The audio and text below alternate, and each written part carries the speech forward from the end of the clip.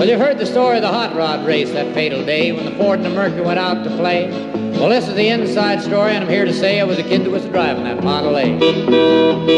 It's got a Lincoln motor and it's really souped up, but that Model A body makes it look like a pup. It's got 12 cylinders, uses them all with an overdrive that just won't stall. It's got a 4-barrel carb and dual exhaust, 411 gears, so you can really get lost. It's got safety tubes, and I'm not scared. The brakes are good and the tires are fair. We left San Pedro late one night. The moon and the stars was shining bright. Everything went fine up the Grapevine Hill. We was passing cars like they was standing still.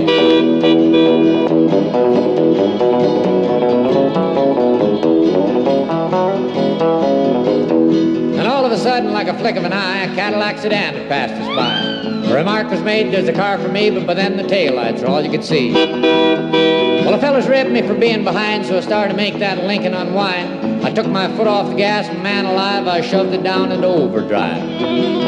Well, I wound it up to 110 and twisted the speedometer cable off the end. I had my foot feet clear to the floor, said that's all there is, and there ain't no more. I went around a corner and I passed a truck. I whispered a prayer just for luck. The fenders were clicking, the guardrail post, the guys beside me were white as ghosts. I guess they thought I'd lost my sense. The telephone poles looked like a picket fence. They said, "Slow down, I see spots." The lines in the road just looked like dots.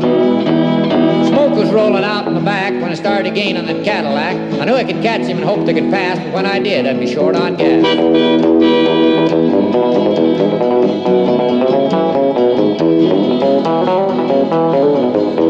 We went around a corner with the tires on the side. You could feel the tension. Man, what a ride.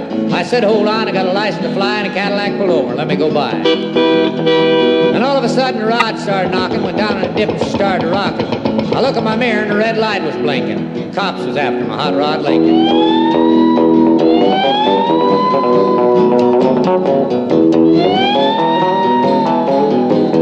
Well, they arrested me and put me in jail. I called my pop to go my bail.